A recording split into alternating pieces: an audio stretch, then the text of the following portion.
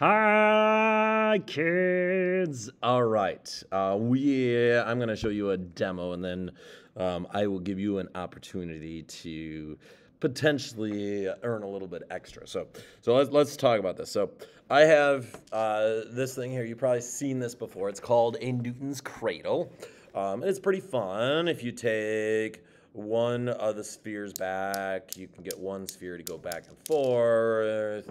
If you take two of the spheres back, you can get two spheres to go back and forth.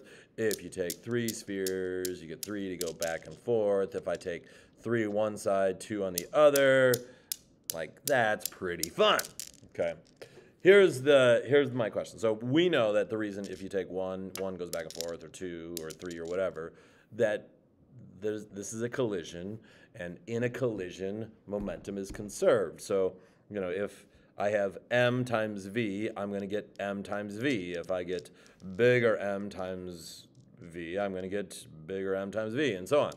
But here's my question, okay? That if I take one, I always get one that goes back and forth. If I take two, I always get two that goes back and forth.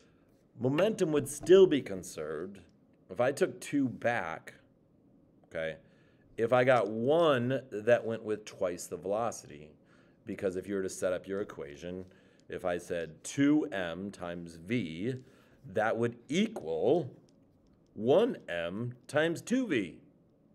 So the momentum would still be conserved, but that never ever happens. Whenever you take two back, you always get two that goes back and forth, not one with twice the velocity. So the question is this, okay? Using math, using words, so this would be a math skill one and a verbal skill one, I want you to explain, prove why, if you take two back, why do you always get two that goes back and forth, not one with twice the velocity? Okay? And then when you're done, you're going to submit it online. All right.